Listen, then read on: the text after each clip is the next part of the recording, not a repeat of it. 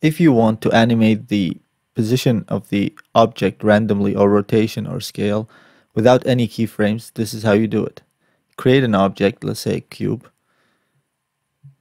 Then right click on the cube, go to animation tags, then go to vibrate. You'll add a vibrate tag. Then enable position. Now if you play the animation, you'll notice that the cube will move on the x-axis randomly. You can change the other axes like y and z. Now the cube will move in, increase the x as well. Now the cube will move in the 3 dimensions randomly without any keyframes.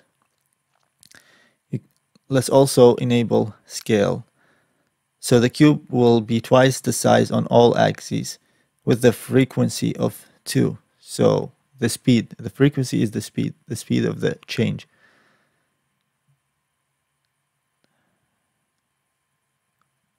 You can enable rotation as well. Same goes for rotation. Increase all the values in the on the 3 axes.